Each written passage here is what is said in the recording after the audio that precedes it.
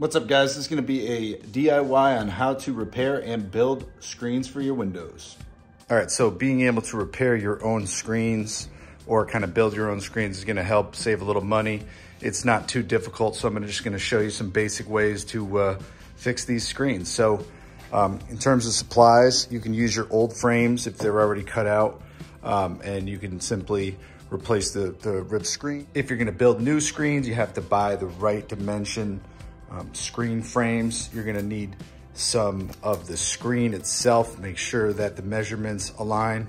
And you definitely don't wanna skimp on the screen because they can be pretty cheap. This one's actually a cheaper one and it rips kind of easily, but there are some really good, tough, durable screens that you'd probably want, but make sure that it matches, you know, your home style, your color. You don't want a super dark screen and then a light screen next to it. You wanna make sure everything matches. You're also going to need a razor and a spleen tool. So these screen frame kits, they come with everything you basically need. You got your spleen, which you can buy separately. You got the corners, you got the tabs, and you got the tension spring. So everything you need to kind of construct a screen, you just want to make sure that you have the correct length. So if you're building your own screen, you're gonna measure the dimension and then cut off the excess. You definitely wanna measure twice and then cut, and you wanna factor in the length of the corners into the overall length and width. So in terms of the spleen, this comes with the spleen, but if you needed to go to Home Depot and buy a new spleen, you wanna make sure that you have the right size spleen. So if you take some of the old stuff, you can match it up in store to make sure you have the right size. So once you've measured and cut the excess using like a hacksaw, you're gonna wanna put in the corners. So you can simply just slide and insert these corners. There we go, just nice and tight. So in terms of putting in the springs, you're gonna wanna slide it in right here. Then you're gonna wanna put the corner piece in. Just push it in like that. And now you have the spring in there. And then you're gonna wanna continue to make your box or rectangular shape for your screens. You're gonna wanna plug in the other ends. So you got the other end all set with both of the springs.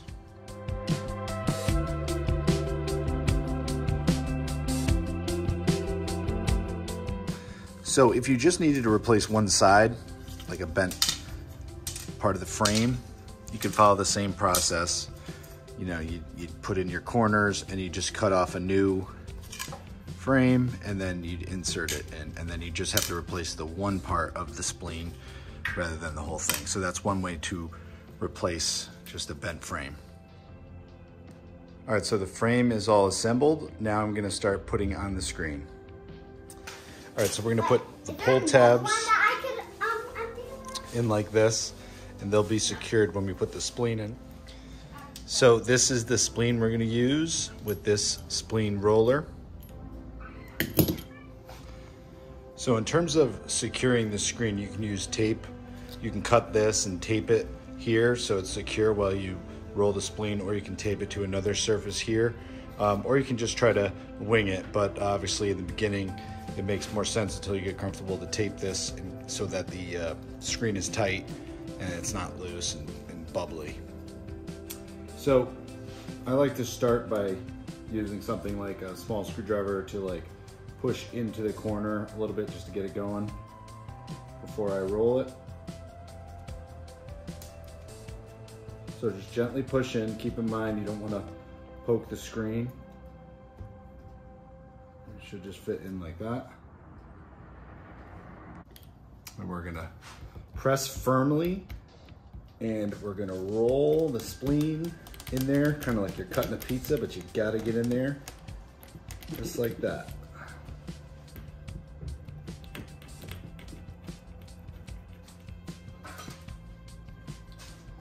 Scissors to snip. Poke it down. So we got our first end all spleened. So I'm gonna follow the same steps. going to put one end in, and I'm just gonna poke it in there to start the edge.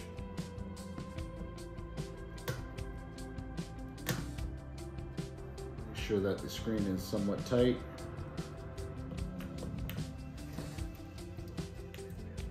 So I'm using the screwdriver to poke in there where the pull tab is, because it can be difficult using the roller where the pull tab is. I'll continue with the roller.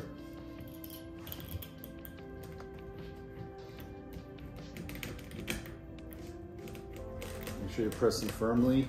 Be careful not to damage the screen.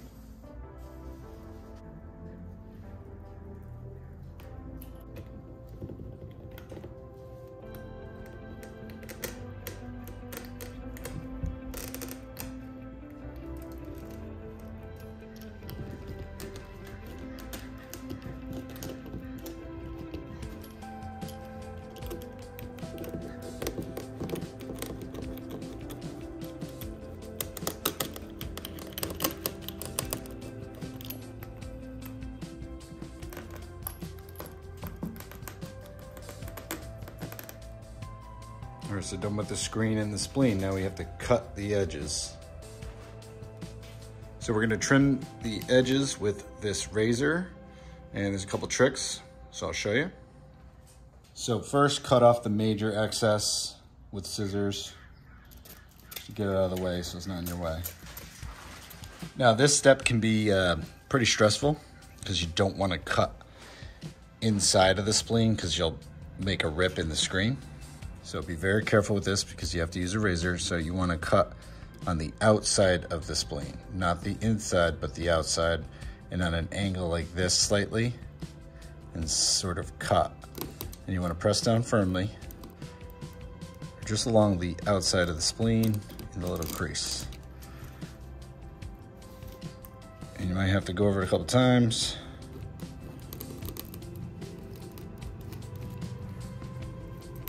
Should just kind of separate. And again, just be very careful because you don't want to rip the inside.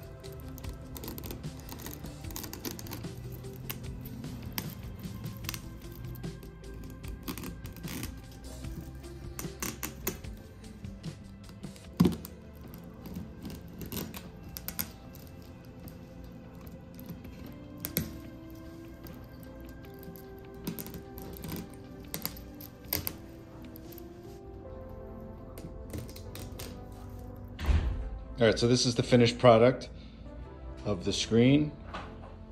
So it takes some practice, but once you get the hang of it, you can replace all your screens, and it's a little cheaper than paying someone to do it. All right, I hope this video was helpful with the DIY make your own screen or repair your own screen. It definitely is something that will save you some money. One thing, you don't want to use the cheap aluminum screens. Like I was actually using the cheap aluminum ones because I was just making some screens for some windows that aren't really in the picture, but use quality screens, you know, ones that are like pet resistance, especially of dogs and cats, you know, the more durable ones. Thanks for watching, guys. Give us a thumbs up and don't forget to subscribe, and we'll see you guys next time.